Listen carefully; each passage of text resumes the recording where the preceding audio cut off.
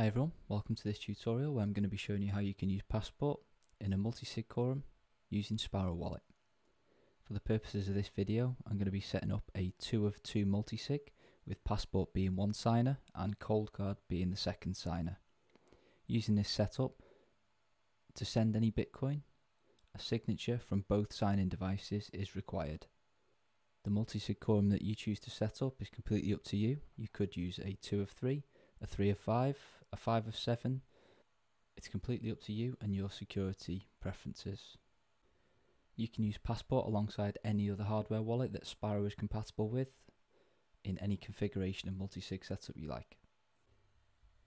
Okay, so the first step is to set up the multi-sig configuration in Sparrow. Let's get started. Okay, so we're going to head to File, New Wallet. I'm going to give this wallet a name.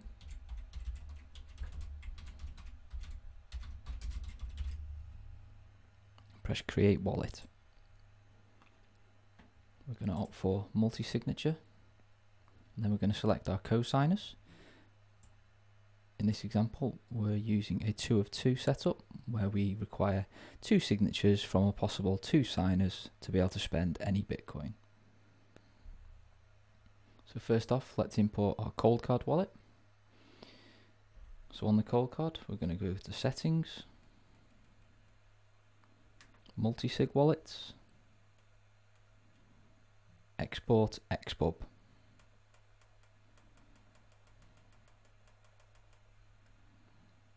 We're going to choose the account number. Generally speaking, this will be 0. And then OK. And that is going to export a JSON file that we are now going to import with Sparrow. So I'm going to insert the micro SD card into my computer and choose air-gapped hardware wallet. Coldcard multisig, we're going to opt to import file. Navigate to my micro SD card and choose that JSON file that we've just exported from Coldcard. There we go, we have Coldcard imported. Next up, let's import Passport. I'm going to head across to Key Store 2, choose air-gapped hardware wallet. Then on Passport, we're going to go pair wallet, choose our account. Again, generally speaking, this will be 0, but you're free to choose any account you'd like. Down to Sparrow. This time we're going to choose multi-sig. We're going to choose QR code. Passport now says, next, scan the QR code on the following screen into Sparrow. So within Sparrow, we need to choose Passport multisig and opt for the scan option, which is going to open our computer's camera. And then we're just going to scan the QR code presented by Passport.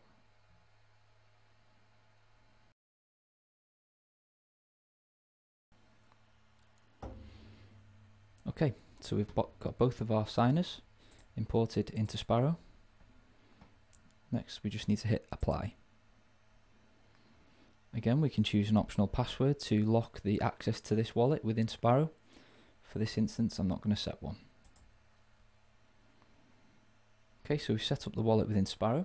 Now we just need to tell both of those sign-in devices about the other one. So what we need to do is export the Sparrow multisig file into each of our signers. So first of all, we're going to go down to export. We're going to choose Coldcard multisig and we're going to export the file.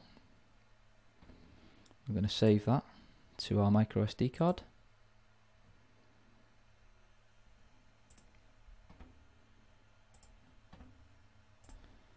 Then I can take that micro SD card out of my computer, pop that into the Coldcard.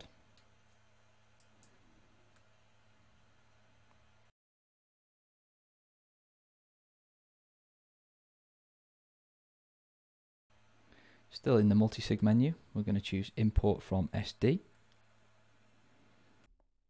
Then we're going to choose the file that we just saved from our computer.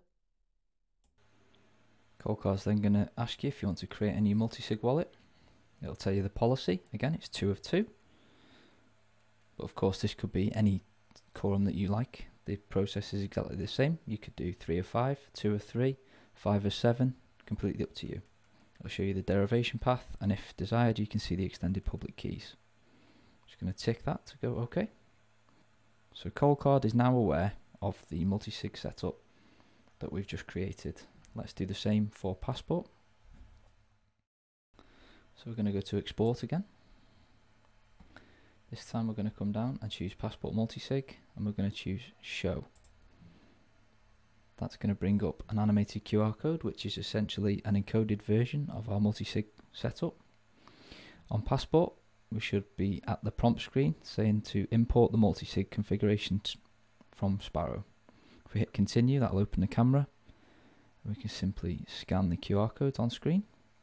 Again, we're going to get a summary of the wallet. We can also press 1 to see the extended public keys, or we can continue to accept.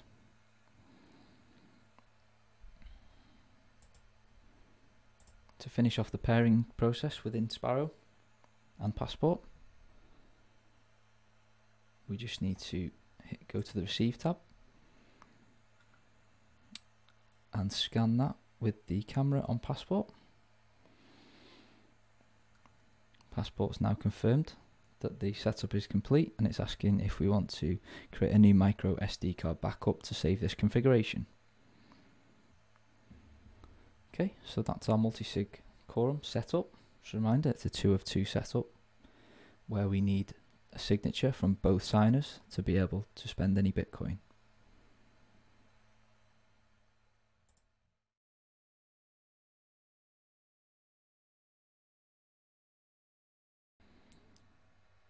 Receiving Bitcoin works exactly the way as it does with single signature. Just going to navigate to the Receive tab, then you can either copy the address, clicking this button here, or you can scan the QR code shown on screen. So I'm going to do that from one of my mobile wallets now. And within a couple of seconds we should see the transaction show up within Sparrow.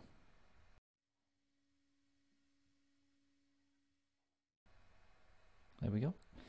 We head up to the Transactions tab. We can see our unconfirmed transaction for 1 million sats. Just waiting for a confirmation on the blockchain.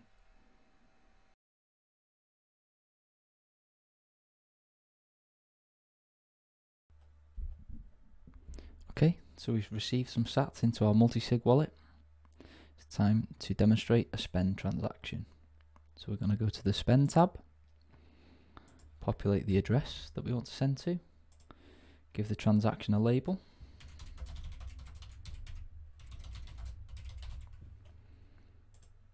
enter the amount,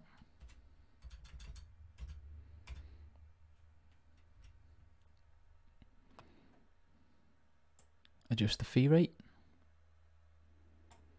Again, Sparrow will give us a breakdown of the transaction, how it looks with all of the inputs and the different outputs. And we're going to hit Create Transaction.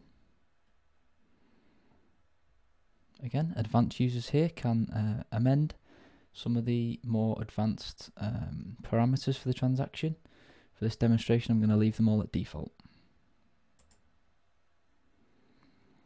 Okay, so as you can see now, Sparrow is waiting for 2 signatures. Both are currently empty. So first off, we're going to sign with Coldcard. So we're going to opt to save PSBT.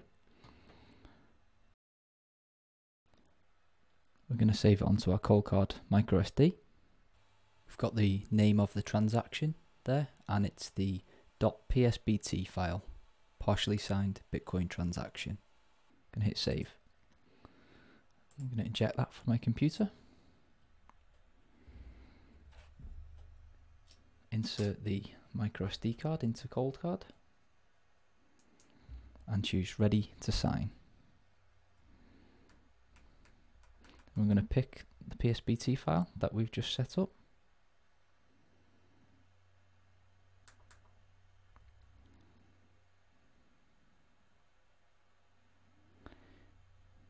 Coldcard's then going to say OK to send. It's going to give us the amount that we're sending and the address that we're sending it to. It's also going to tell us the fee and how much change we're going to get back and which address that's going to go to. I'm going to press OK to approve the transaction.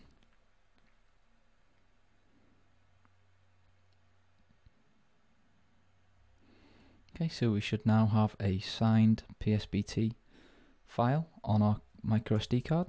So we're going to take that out of cold card now and pop that back into my computer.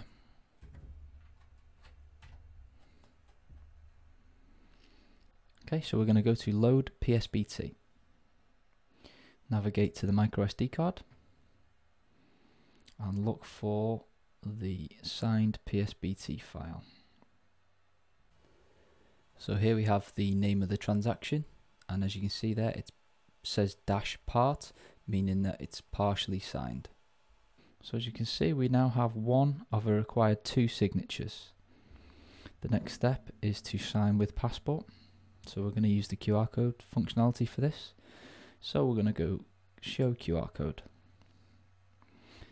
On Passport, I'm going to click sign with QR code. And I'm going to scan the QR code on screen. Passport's going to give us a summary of the transaction now, so how much we're spending, the destination address, the change amount and the change address. And finally it's going to show us the network fee. Once we're happy, we can press sign. Passport is now showing an animated QR series, which is our signed transaction that we need to pass back to Sparrow. So we're going to choose scan QR, and I'm going to hold that up to my computer's webcam.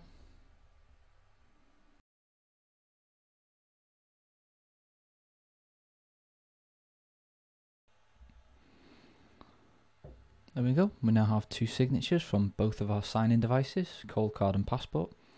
The transaction is now valid and we can broadcast it to the network.